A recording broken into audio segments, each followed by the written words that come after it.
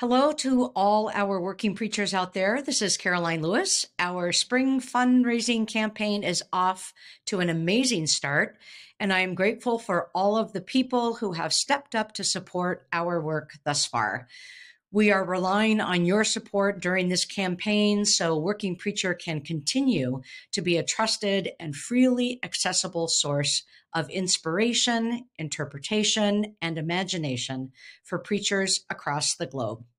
A gift of $150 would provide one new narrative lectionary podcast.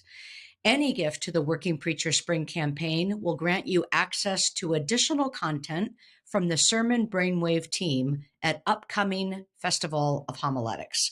You can make your gift online today at workingpreacher.org.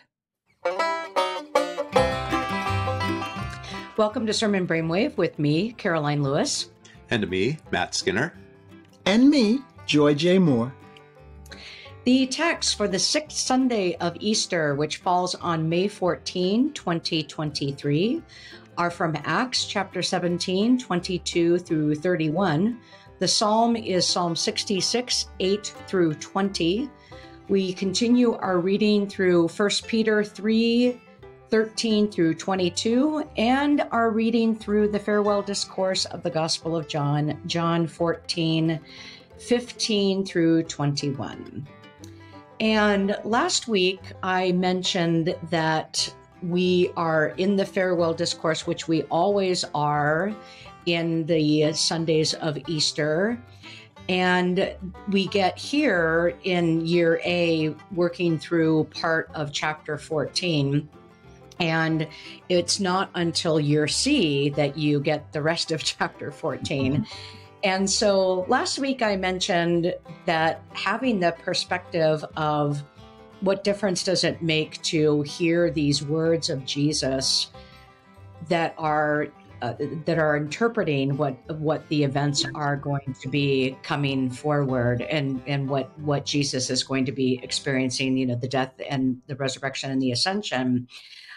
This week, I just encourage preachers to maybe just kind of sit down and listen to the farewell discourse, just kind of experience what these words must have sounded like to the disciples, particularly the words that we hear for this Sunday, because this is the first reference to the advocate, the paraclete, in the Gospel of John. Very unique pneumatology that we get in the Gospel of John.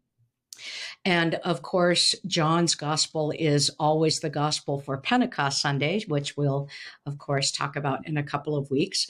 But and I also find it interesting, too, that with this particular section, the way in which you kind of see, and I've written about this a little bit, that you kind of see Jesus sort of working out his own sense of his presence among the disciples, that when Jesus reflects on his own ministry and what the experience has been with his disciples the last 3 years, I will ask the Father and he will give you another advocate.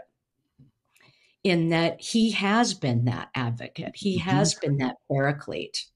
And so it's an invitation, I think, for preachers too, before you even think about preaching, is to, how would you describe your ministry? How would you describe your leadership? And when Jesus sits down with his disciples and say, this is how I have been with you, this is who I have been with you, including the light of the world, the resurrection and the life, the shepherd, the door, and all of those things, that Jesus says, I have been your paraclete, and I have accompanied you. I have walked alongside you. I was called to be alongside you as your advocate, as your comforter, as your aid, as your intercessor, as your helper, as your guide, as your teacher. And I love that. I love that when Jesus reflects on his own ministry, he doesn't say, well, my administrative skills were superb and I am quite good with finances. How we encapsulate our own leadership. And the fact that he describes, first of all, that what he has been for the disciples is this one who accompanies, this companion. And then that companionship, of course, will not end in his departure because of the promise of the Holy Spirit. And so that sense of where a preacher and where we feel that identity of Jesus, or that the way in which Jesus describes himself as our companion. I invite, first of all, homiletical reflection on that.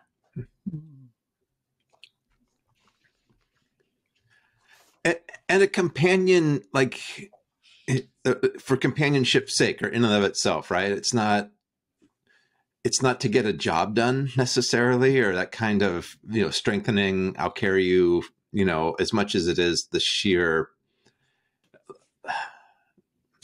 it sounds trite, but joy of relationship or something like that. That's part, because then where this heads is toward love. Angela Parker talks about this in her commentary. It begins and ends in love, but also this idea that the last verse of the reading, in some ways, I think anticipates the end of chapter 17, the end of his high priestly prayer, which I think is kind of the theological high point of John's gospel, where Jesus is saying, what this is all about, folks, this is you can tell it's my rough translation here. What this is all about, folks, is inviting you into the same love that the Son and the Father share with one another. It's that kind of intimacy, of belonging, of identity and connection. That's what it means. I will love them and reveal myself to them. That again, what's happening here is an invitation of a kind of perfect love, or a kind of rarefied love that only God can express and God can experience at the same time. And I have no idea how to explain that. I don't want to explain that. I just want to say it and let people figure out how that lands with them. Yeah. And I think the other thing about that too is that that love, or that you can't really explain it. Bless you, Joy. Thank you. That it is the season, right? Yeah. That you can't really explain it, but one of the ways in which John tries to capture this kind of love that is so intimate, and that is felt between him and the Father and the disciples, and now the Holy Spirit, and really what makes this unitedness and this interconnectedness and this oneness possible is this concept of abiding, right? That we get in verse 17, because he abides. And of course, this is one of John's favorite words, is meno, to talk about that. And so that the love that we are called to express, and we get in verse 21, they who have my commandments and keep them are those who love me, which is a reference back also to John 13, 31 to 35, the love commandment in chapter 13. But the love that we, and we talked about this last week, of doing the greater works than these, which is embodying love. It's, you almost can't describe it, because it's not just loving people. It's like you abide in love. The way you are in the world is this extension of this love. And it's you know what I mean? So it's really hard to describe. It's just like, it is who you are, and you cannot not do it. I don't know, something along those lines, but it's,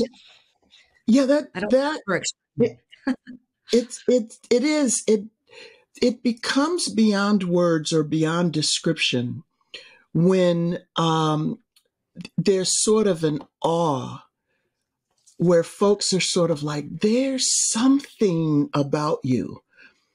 And that isn't I don't want to be around it. There's something about you. It's there's something about you that compels me to want to know more, that compels me to want to abide with you, that wants me, what happened with Jesus? Jesus was living in such a way that he drew crowds, and he caused them to know that something good was happening to them, even as he caused them to scratch their head to understand what he was teaching and what were they experiencing and what was happening. I think of the contemptuous society that we live in right now. And what is it that we need more than anything is we need not to add another set of laws, another set of commandments, but we need to abide in the love that God has given us in Jesus Christ, which is simply those commands to love our neighbor as an expression of our love of God. And that becomes incredibly disruptive in a society where we're drawing lines, we're making borders, we're setting up new laws, and more people are feeling excluded. And I know that this comes around every year. I know that this is a familiar text in a familiar book, but it just seems it's a living word because we need this so much now. We need to know that God in Christ through the Holy Spirit is with us, and that in the context of all that Jesus has said, we can be the Word in flesh, which is what humanity was created to be. It's beyond words. But if people see in us a community that is an inviting community because people are experiencing, I don't know what to call it, maybe love, then that's what it means to be the Christian community. Mm-hmm. Mm-hmm. I think that's what it's about. I mean, I don't know how to. It's hard to shock people with that news, I suppose, in some ways, right? But even that line, because I live, you also will live. That's it's not just a promise about future. I don't think it's just a post-mortem promise. It's about quality of life in the here and now. Mm-hmm. Mm-hmm. Which is, excuse me, again, is hard to describe to somebody or to help you think about what does that look like, how to coax people into that, that level of recognition. Mm-hmm. It's sort of what we've been talking about, what we talked about last week, the setup of seeing this not to abstract a principle out of it, but to see it as how was it experienced. So these words of Jesus have an immediacy. In a little while, I'm not going to be with you, and yet I am with you always. In a little while, the world's not going to see me, but you're going to see me. And it's a promise. With everything we've been saying today, I can't understand. And yet it's exactly why we've been telling this story for 2,000 years.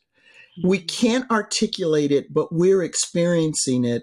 And we want to use the best words we have to get it out so that others can recognize the experience they're having in Jesus. I think the one other thing I would say about this, and why in part I encourage the preacher to listen to or just even read through the farewell discourse, but it would be better to listen to it because then maybe you'd experience what these words that Jesus is saying to his disciples. But one of the effects of that is the repetition of love in the farewell discourse. Mm-hmm. That you have John 3:16, and it's kind of a smattering of a reference to love in chapter 3, obviously 3:16 in chapter 8, in chapter 10, but the density of that verb and that lexeme is in the farewell discourse. And so it is absolutely just as God has loved in Jesus. Jesus loves his disciples in John 13. And then now we are called into that love. And so the density, the repetition of that love here is so striking. And it is that love that is going to carry them forward into what they will then witness in what happens with Jesus, but also carries them forward. It carries them forward as they will be sent out into the world. And so it's not an accident that this focus on love, and then you get the Holy Spirit here, the advocate, who will guide you in that love, remind you of that love, teach you about that love, companion you in that love. And so it's that love that Jesus himself experienced, the abundant love from Mary of the anointing in 12. How does he wash his disciples' feet without experiencing that love from Mary? And so that's the mutuality and the reciprocity of this love, that it is this love that we hear about in the farewell discourse that makes possible our being sent into the world, but also for people to see it, but also to be the followers that Jesus is calling us to be. So it's really, yeah, as Angela said, this week's pericope begins and ends with love, and it's all about love. Yeah. And it sets up, if we're ready to move to Acts, it sets up how we go into the world. If we are in the moment, certain that we are not alone, that we can then go out and offer to others what we are experiencing. I'm shifting the word that we would hear in Corinthians, I give to you what I have received. But to make it a present tense, if you can create companion as a verb, as you just did, Karoline, maybe I can create this. I love it. I like making up words. So I'm trying to get this. What are we experiencing? And we're experiencing what we want to offer to others. And so it turns away from laws of exclusion and becomes an abiding community. And in that, when we look at Acts, I would like to see that maybe this year, if people are going to preach from it, communicate it so that folks recognize how Paul is speaking to these people. This is a really generous way of speaking to folks who don't share your faith, who don't understand why you do what you do. I'm a Wesleyan, so I've got to do my little Wesleyan moment here. E. Stanley Jones was a missionary in India, and he had several conversations with Gandhi, and they were generous conversations. And one that always strikes for me is that Gandhi did not reject Jesus. Gandhi's issue was with the lack of looking like Jesus in Jesus' followers. And so I think that looking at the generosity of how Paul is describing to these people about his experience of Jesus, and that as a model for how we would then go out into the world among people who don't vote like us, don't think like us, don't live like us, don't speak like us, aren't educated like us, don't have the bank accounts like us. Okay, I'm getting into a preaching voice. Let me stop. But what does it mean for us to generously sit down with someone and have them say to us, in what should be a shock, the way Gandhi said to E. Stanley Jones, I actually respect your Jesus. I just wish your Jesus followers acted more like him. That's keeping the commands that were listed in John. Yeah, it's such the scene is such a contrast to last week's where Stephen's put to death. What the lectionary didn't tell you last week was that the sermon Stephen gave that enraged the mob so much was highly polemical and, very much an accusatory sermon. Paul could easily have done that here. Paul had, read anti-idolatry polemic in ancient Jewish texts, right? Paul had all sorts of arguments at his disposal had he wanted to use them. If he wanted to humiliate the Athenians, criticize the Athenians, could have done so. Instead, it's an incredibly generous sermon that I think requires a preacher or an interpreter to know a little bit about Stoicism, to recognize that a lot of what Paul says, the audience would not have felt attacked by, but would have been saying, Amen, Amen, right? We're with you, we're with you. They're with him until he talks about embodied resurrection. Willie James Jennings, in his commentary on Acts, has a line about this passage that I love, where he kind of introducing part of his interpretation. He says, "What do you say to those radically outside yourself, radically different from you? What do you say to those whose religions and rituals you have been trained to loathe?" You have to recognize that as a Jew, Paul is probably just utterly disgusted with what he sees here.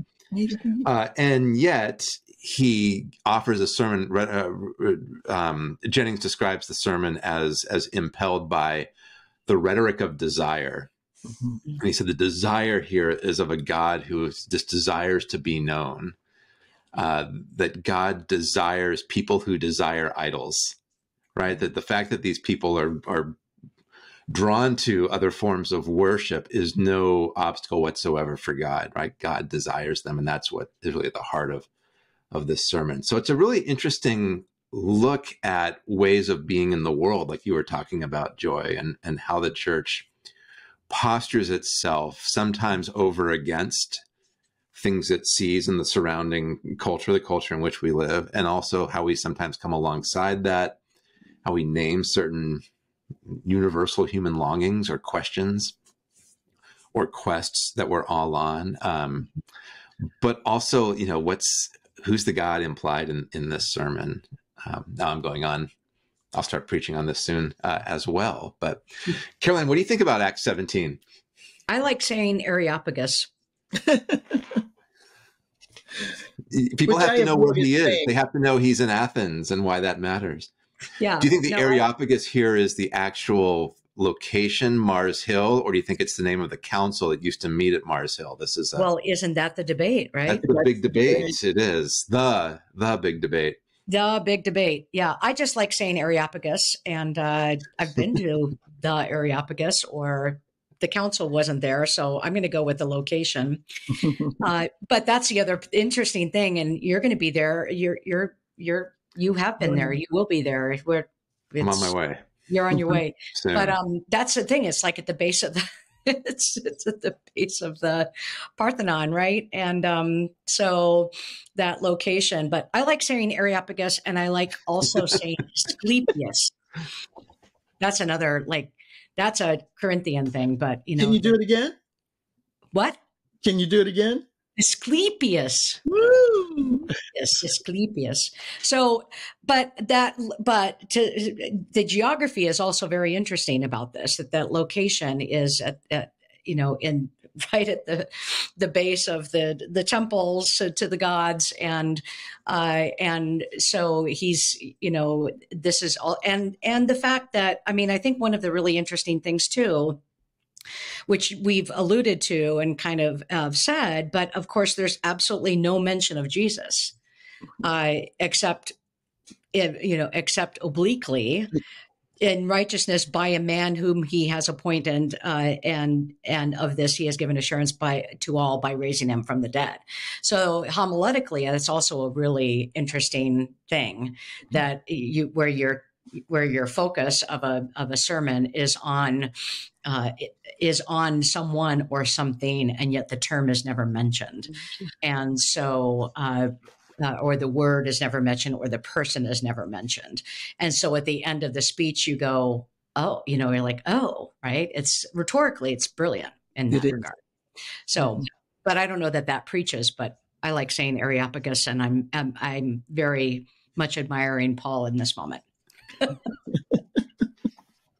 That's all I got. That's wonderful. The Psalm. What would we do with the song? Well, go ahead. I mean, I think there's something to. I love the image of a God who has listened and given heed to the words of prayer, which is astounding in any setting, that God would give heed to my prayers. But in light of what is taking place in Acts 17, right? A God who also gives heed to the religious longings of people who, from an insider's perspective, couldn't find their backside with the flashlight, I mean, that's the way Acts at least presents them, and so it's this idea of a God who just desires to be known and who desires to be sought out and addressed and asked for help. Preaching goes such a long way to offer a characterization of who this God is that we're talking about. And most preachers know so many people in their congregations have to have that reprogrammed for them because their characterization of God is sometimes monstrous or sometimes just mean-spirited. So yeah, just there's always, every Psalm's got a few aspects of describing God that go a long way toward helping people understand who is this being, who is this person, that we just go on and on and on about every single Sunday. Well, I think, yeah. And particularly when you think of it through that perspective, verse 20 really stands out to me. Blessed be God. And then think about how you could follow that. How might you say, blessed be God? And then what would be why? Comma. Why is God blessed? Yeah. And the response here, and all kinds of things. Blessed be God because God created the universe. Blessed be God because God sent Jesus. Blessed be God, right? I mean, you could say numerous things depending on what your theology is and how you think about who you think God is and what God does. And yet the psalmist here said, blessed be God because he has not rejected my prayer. Blessed be God because God has not removed God's steadfast love from me. And that there's something really quite poignant in that, to acknowledge that God does not reject my prayer. God will never remove God's steadfast love from me. And then that's why I call God blessed. And that's why I call God holy and almighty. And it's that commitment to God's people that we acknowledge that. Yeah. And Karoline, in setting it up the way that you just did, and how would you finish out that line in verse 20 is exactly where that text begins. Oh, let your praise be heard. And so you've actually done, I'm just describing this so our preachers will recognize this, without doing the lecture piece that I'm doing right now. You actually did what the psalm is doing. And every once in a while, I think it's worth, as we're writing our sermons, to do what the passage is doing rather than explain it. So I just wanted to highlight that as well. First Peter, you can preach on the harrowing of hell. How fun would that be? Oh, where am I? That could be fun. You both are like, yeah. That could be fun. Say more, Matt. Oh, goodness. I was kidding. But, this is, it has this line, of course, in verse, where is it again? Like 19, about making proclamation to the spirits in prison. In many ways, this is where a doctrine of what's Jesus doing on Holy Saturday comes from. But this, of course, is not First Peter's point. It's not like First Peter says, let me tell you about Holy Saturday and what happened then.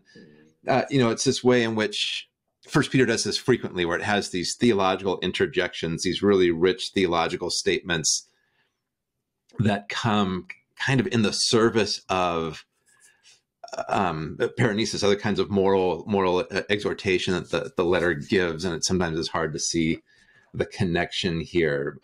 You can talk about the harrowing of hell if you would like to, of Jesus, busting people out of the underworld, if you want. But the point here is, the point here largely is about Christ's own, or God's own patience, right? And the ways in which, because there's a comparison here to Noah as well, God's determination, I think, to do what needs to be done to bring people to God's self, which in some ways isn't that far off from what we were saying about Psalm 68 just a couple minutes ago, in terms of God's strange devotion to humanity,